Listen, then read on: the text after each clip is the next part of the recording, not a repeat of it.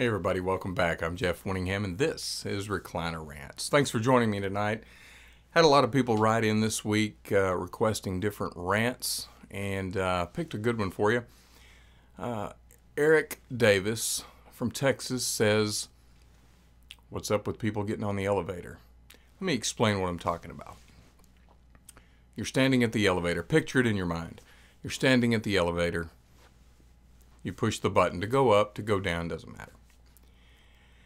You wait about 4 or 5 seconds. You can hear the elevator coming up or down, whichever. And, maybe you can even see the floor lights lighting up as it gets closer. 6, 5, 4, 3, whatever. So you're standing there waiting, and all of a sudden, somebody comes up beside you. They push the elevator button.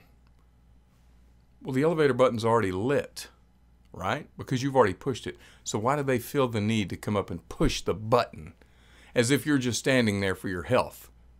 Why would you just be standing in front of an elevator doing nothing, not expecting to get on the elevator? You're just standing there because that's what people do, right? They just stand in front of elevators.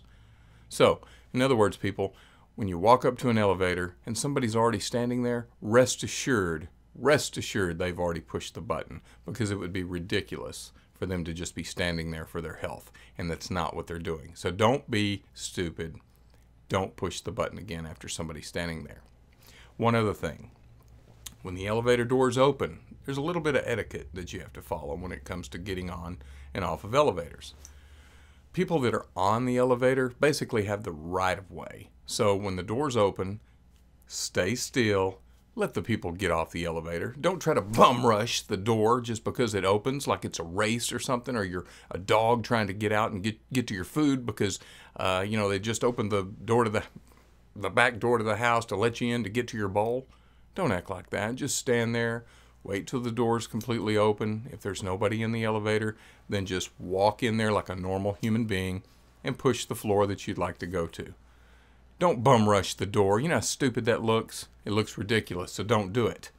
Because I'll be watching, and I'm going to start punking people out next time it happens. I'm going to start carrying my video camera, and when I see it, I'm going to get you, and I'm going to put you all over the show. So, don't put yourself in that position. All right, that's all I got for tonight. If you guys want to send in your rant, hit me up on Facebook, or you can send me a comment to comments@reclinerrants.com. And don't forget to check out my page on YouTube at Recliner Rants.